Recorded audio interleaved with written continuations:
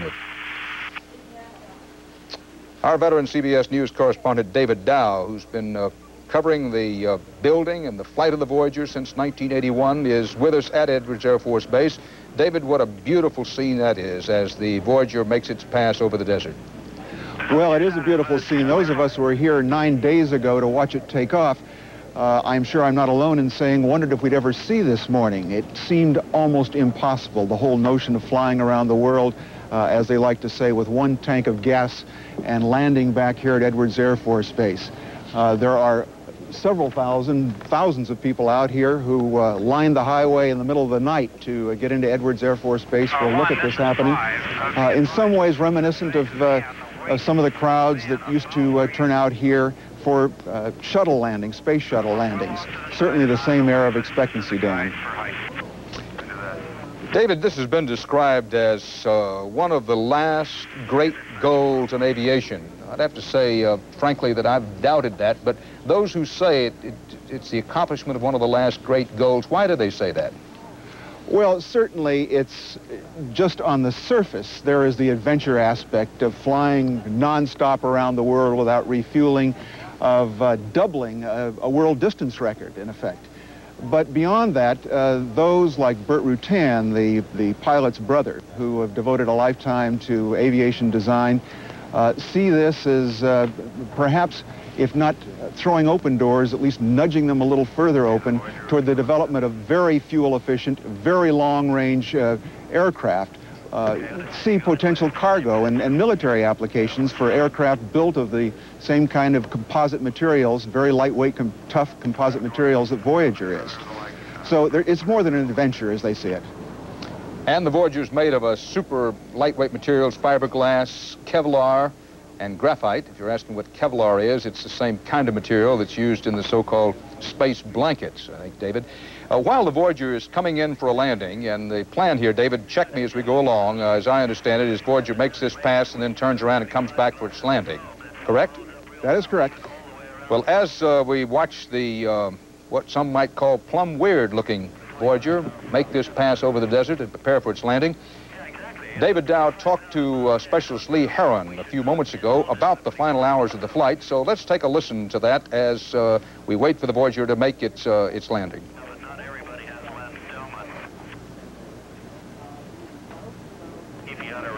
We'll have that David Dow interview with Lee Heron shortly.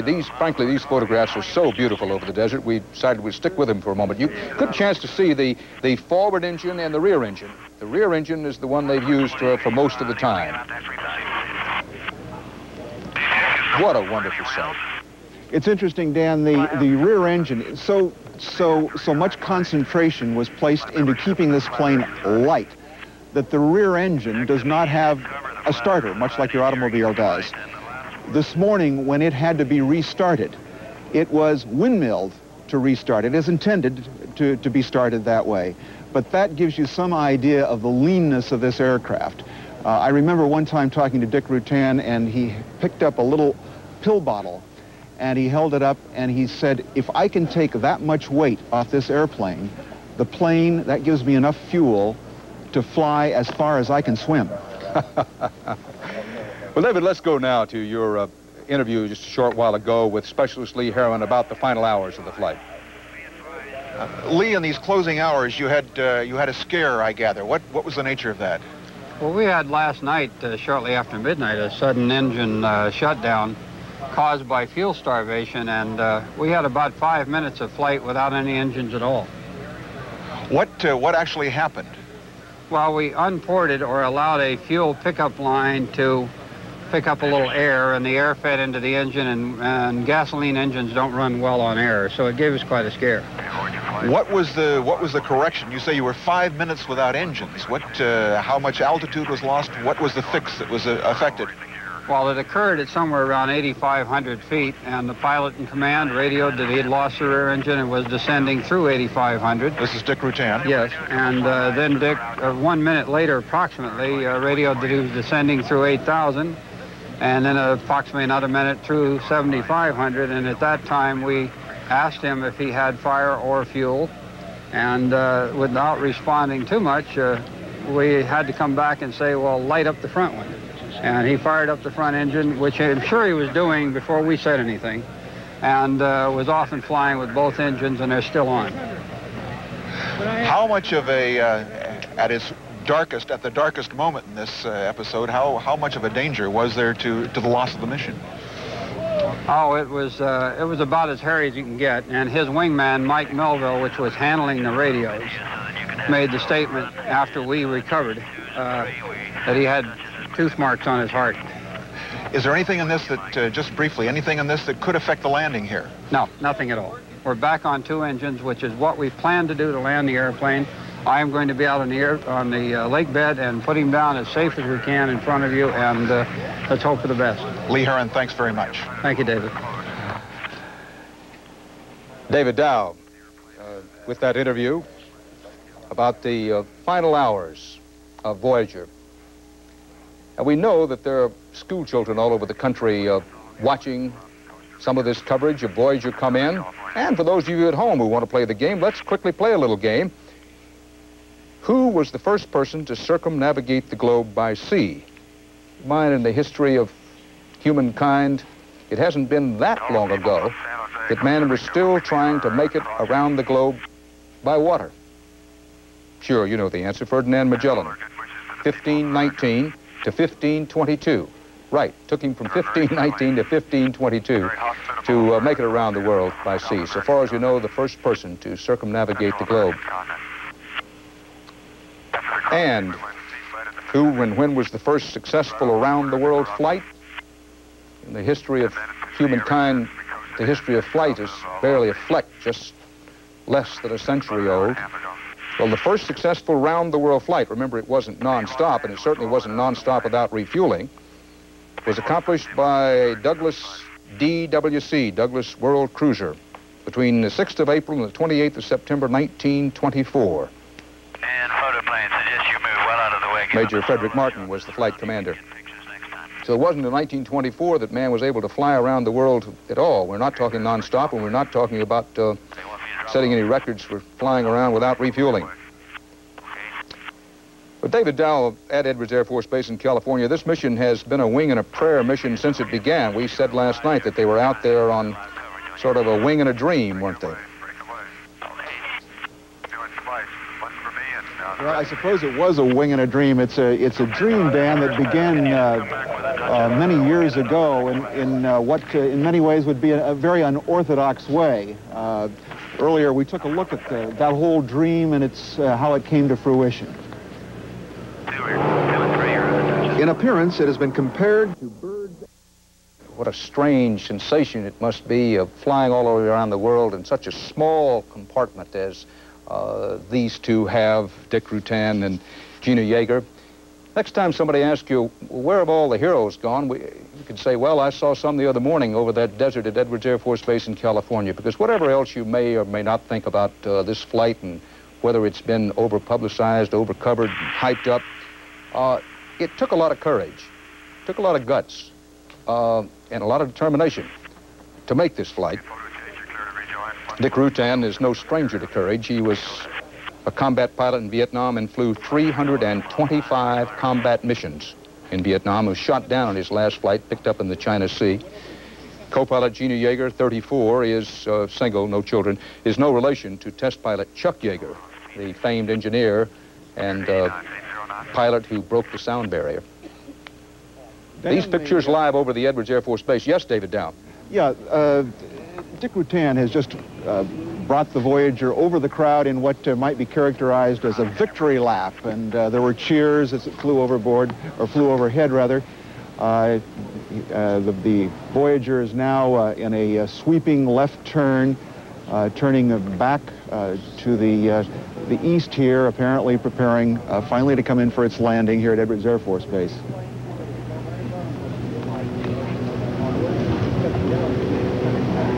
Now flying by a beautiful layer of clouds way off to the south, the southeast. David, you mentioned earlier, and those who follow the space program know that, ironically, and we should say with a note of sadness, that amid the mostly blue skies landing today, that pilots Jeana Yeager and Dick Rutan will be touching down on the desert runway that's been designated for the now grounded space shuttle to land. That is correct. And an awful lot of aviation history has been made at that Edwards Air Force Base. A lot of tests, a lot of experimental aircrafts over the years. Of course, you mentioned Chuck Yeager a moment ago. Most of Chuck Yeager's feats, and there were many, were right here at Edwards Air Force Base. Actually, just many of them launched just a few miles from where we're sitting right here. This is a place of aviation firsts, aviation history, as you say. I can't help thinking, you mentioned the space shuttle landings, what a contrast in some ways this landing will be to the shuttle in terms of at least the mechanics of it. I remember almost as a cliche, we used to describe the steepness of the descent of the shuttles. This will be a very shallow, slow, gradual descent. In effect, Rutan will almost have to fight this very high-lift, glider-like aircraft into the ground to make it land. And David, when we talk about the sadness, and there is some about quite a bit about the space shuttle being grounded, no one doubts we'll be up there and back there out into space again fairly soon. Nobody doubts it. This is a space voyaging nation. Least of all, Dan, the people here, you can't help noticing it's so conspicuous. Just a few hundred yards from where I'm sitting is the 747 piggyback plane, which used to carry shuttles after they landed here back to the Cape to be refitted, to be prepared for additional flights. So it's all in place here whenever it gets going again. Live pictures of the Voyager about to land in California on the desert airstrip that is Edwards Air Force Base after a world record non-stop around the world flight without refueling. First time in history that has occurred. David, it's a reminder that America's place in history, you say, well, 2,000, 3,000, 4,000 years from now when somebody starts considering what the country was about, particularly in the early centuries, I suppose they'll, among the things they'll say, well, it's a space voyaging nation. It led in flight, manned flight, even before going into space. Our roadway system will be a marvel. Maybe the telephone system. Anything else come to mind? Well, one of the things that the Voyager people would quickly point out to you is, yes, you're exactly right.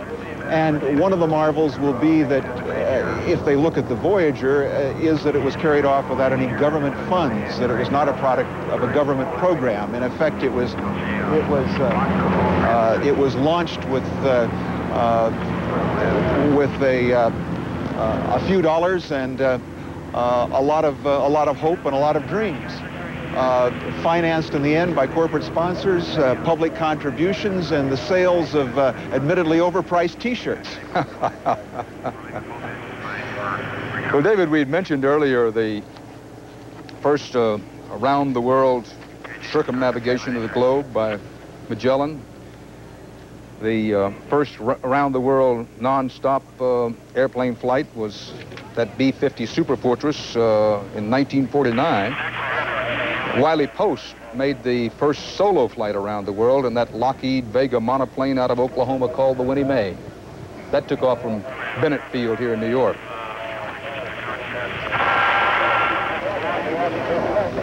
All of these things are, I'm sure, daring, almost inconceivable things in their time. While we've been talking, Dan, the Voyager has made another pass, another orbit of Edwards Air Force Base. It makes me wonder if the pilot's brother was being maybe half serious when he said that he expected indeed to arrive back here at Edwards with enough fuel to arrive and orbit the field for 3 or 4 days. We've now had 2, in effect, victory orbits here. The closest call for this flight from beginning to end were what, David? They had one close call just as they took off in the Voyager. Well, for a moment it looked like a close call. The Voyager that you see in your television set has a wingspan approximately 2 feet shorter than it did when it started its takeoff roll. It in effect ground off part of its wingtips, and before launching off on its odyssey around the world, it did a maneuver to knock off what they call the winglets, little vertical stabilizers at the ends of each wings. That, in effect, knocked off a foot off the end of each wing. That was travail number one. Several times during the course of this, they have flown through extreme turbulence, been knocked about. We've been told that Jeana Yeager has been battered and bruised and, in effect, beat up as the plane has been tossed about by storms and turbulence. We should point out that the compartment behind the cockpit, where the person who is not flying lies, there's no room to stand up, obviously, does not have the normal heavyweight restraints that, for instance, a military helicopter or any other aircraft would have. So they've been very vulnerable to being battered about in that cockpit. David, I can't remember anyone being cooped up in such a small space for such a long time on any experiment like this ever. Does anything come to mind that even approaches it? Well, certainly some of the very early space missions involved people being cooped up. I can't remember any of them that went this long, cooped up in this tight an area. Certainly no two people being cooped up. No two people, that's correct. It certainly rivals anything that the space program inflicted on its astronaut crews. And now the landing gear goes down on the Voyager. Great front shot, or at least one of the landing gears down. Now, could that be trouble, David? If it does, there's no indication that it does. Well, clearly it's not designed, strange and weird as it isn't designed to land on one landing gear.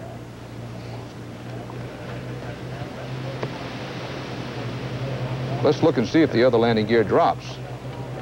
The left main looks to us like it's down and locked, Dick. Have you got a green light? Yeah, stand by. We're waiting for the other looks like the other gear to come down. 2 miles, average tower. They are separate systems. The left gear is green. Outstanding, yeah, we confirm that. Now this shot from below shows you both of the engines are turning now, the front and rear engine. Chile mouth, I really like your little main gear motor, Dick. Yeah, that's a cute unit.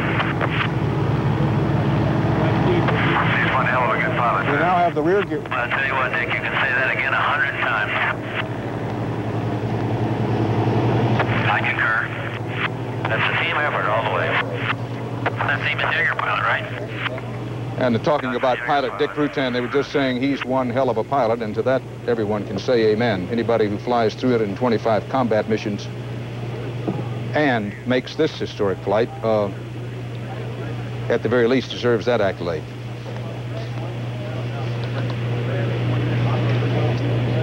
So far as we know, no difficulty developing with the other landing gear. As David Dow points out, there are separate systems on these landing gear, and so you have one landing gear down, the other not yet down, and to repeat for emphasis, so far as we know, it doesn't indicate trouble because the other landing gear is not down yet. Any indication why that gear is not down?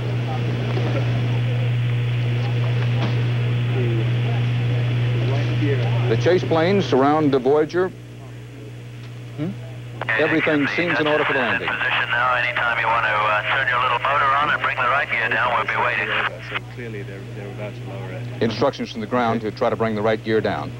Also, Dick, I have a little bone to pick with you. After the scare you gave me this morning, I've got gray hairs all over my head. Oh. Yeah, this one is particularly gentle because it's come down very even because it has an official NAA gear counter on it to ensure that the airplane did not land some other place in this plane. The that little counter has to work. compartment for the other landing gear is open. Clearly they are trying to get it down. You didn't think landing on some aircraft carrier, did you? Well, David Dow, is there any indication that they're having any difficulty with that other landing gear, or is this standard procedure? The right main gear door is open. The right main gear door is open. They are trying to get it down now. Coming into sight. We are not given any indication that there is a difficulty. There it comes down now. You can see the landing gear beginning to come down now in just the right-hand corner of frame of the picture. Well, for at least those of us who are uninitiated in these things, that was a bit of a breath-holding moment. Now, both of the landing gear down in place. You could see that second gear, the right-hand gear, come down. So now all seems to be in order for Voyager. As you can see, from this shot, both the landing gear down. You see how thin, how frail it is. One is reminded of that old sailor's admonition of how unforgiving the sea is, and the aviators come back. Yes, the sea is unforgiving, but the air is even more unforgiving. And to fly this fragile contraption around the world nonstop without refueling, dodging typhoons over the Pacific, among other things, we're reminded of just how unforgiving the air can be and how dangerous it can be up there, even with the latest technology, some of which is represented by this aircraft. We're now waiting, Dan, for the nose gear to come down. Historic flight around the world, non-stop without refueling, doubling the previous world record, which was set by a B-52 bomber. Dan Rather in New York with David Dow at Edwards Air Force Base in the Mojave Desert in California. The landing gear is down, the tricycle landing gear, and this ultra-light, two-engine but minimally powered sort of flying fuel tank with pilot Dick Rutan and co-pilot Jeana Yeager aboard is circling the long, easy-to-land-on airstrip at Edwards Air Force Base and coming in for its landing. Dan, at this stage, we are just seconds short of precisely 9 days since Voyager took off here at Edwards Air Force Base. Another airfield a few miles from this one, but here at the same Air Force Base. Get the picture, if you will. These two people, Dick Rutan and Jeana Yeager, have been cooped up in the cockpit, if you want to call it that, something about the size of your average telephone booth for more than 200 hours, 9 days. David, do we know if it took along any reading material? If they did, they probably didn't have time to read it. Most of the time we were being told that they were extremely busy keeping data, reporting data. Often communications became very labored, where instructions had to be repeated 3 and 4 times, where numbers had to be repeated to mission control nearby here at Mojave, California, several times. There was just an awful lot. Amelia Earhart was to fly solo across the Atlantic. She did that in 1932, but the first woman to fly around the world was Jerry Mock in 1964. We're talking about flying around the world solo. Dan? Yes. Voyager is now on final approach here on the lake bed, coming in toward its landing. A chase plane just above and ahead of it. Should 2 stay down? All the gear down. 30 feet. I can go over if you want. Low and slow. 10 feet, 6 feet, 3 feet, 2 feet, 1 foot. And touchdown.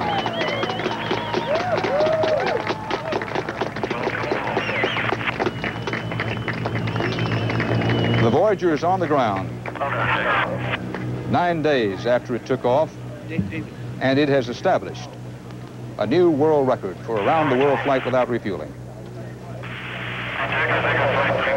A big cheer here, Dan, as it touches down and rolls out. In contrast to its takeoff, rollout is a matter of a few hundred feet, maybe a little over 1,000 feet. It took 14,000 feet of runway to get off, loaded down with 3.5 tons of fuel.